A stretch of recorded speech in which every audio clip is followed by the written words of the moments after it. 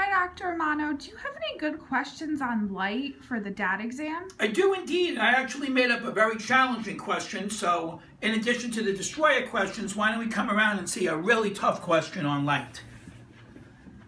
I say to you in this question that a laser is pulsed for 100 nanoseconds. During this time, 8,300 joules is emitted. Now, if you remember, the joule is the SI unit of energy. Now, the signal has a wavelength of 350 nanometers. How many photons have been emitted? And I give you the Planck's constant, and I give you the speed of light. This is a hard question, so I'll even make you a deal. Do this with a calculator, but I want you to make sure you understand the chemistry. Now, the first thing I'm going to do is I converted nanometers into meters because the Planck's constant has got to be in meters.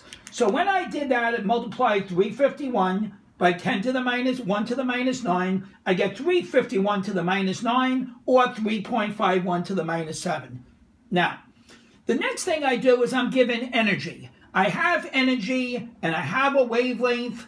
What we want to do is there a formula that relates wavelength and energy? And there is. And that's energy equals hc lambda. This formula is showing me since this and this are on opposite sides, and this is in the denominator, that means that energy and wavelength are inversely proportional, a guaranteed DAT type of question. In other words, as energy goes up, the wavelength goes down. Now, if we put the numbers in, we got the H, we got the C, and we know the wavelength of this light was 351 to the minus 7. That gives me 5.67 to the minus 19th joules for this one signal. For this one photon is 5.67 to the minus 19 joules.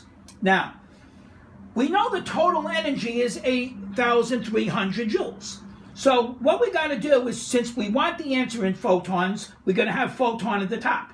One photon is equivalent to the 5.67 to the minus 19 joules.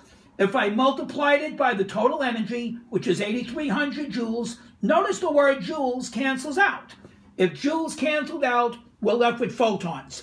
So 8,300 divided by 5.67 to the minus 19th gives me the number of photons, which is 1.46 times 10 to the 22nd photons. All right, I hope that helps. But don't forget, as far as the DAT goes, we need to know three formulas. Energy equals hc lambda. That shows they're inversely proportional. Energy, E, equals hf. And this is showing that energy is directly proportional to frequency. And finally, frequency times wavelength is equal to the speed of light. And that's showing an inverse relationship. So, three main concepts: energy and wavelength, inverse; energy and frequency, direct; frequency and wavelength, inverse proportion as well. All right, that wraps it up. I hope this helps on a challenging question. Good day to you.